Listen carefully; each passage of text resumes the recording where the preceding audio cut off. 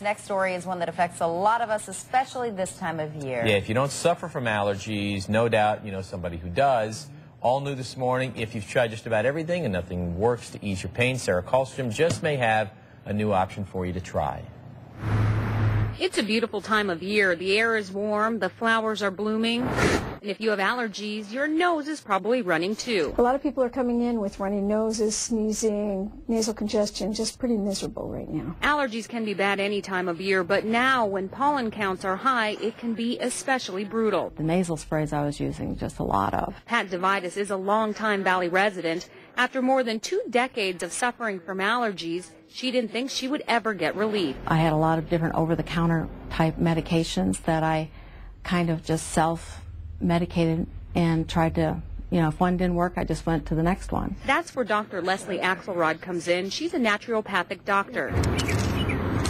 She says prescription drugs and over-the-counter medicine can sometimes mask the symptoms, but they don't always fix the problem. There's a lot of different things people can do. Like taking supplements. Dr. Axelrod recommends 3 off the bat. It helps to decrease the allergic response. First vitamin C, then a bioflavonoid like rose tips to help decrease inflammation, and a herb called nettles, which should help with the severity of the allergy.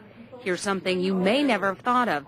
Pat Devitis didn't. Food allergies. The most common allergens are wheat, dairy, eggs, corn, soy. Pat Devitis took the blood test for food allergies. It came back positive. And I got my results back, and I avoided those foods, and like within 3 days I could see I felt better. So after a lifetime of sniffing and sneezing, Pat Devitis says she can say with complete clarity she is now symptom-free.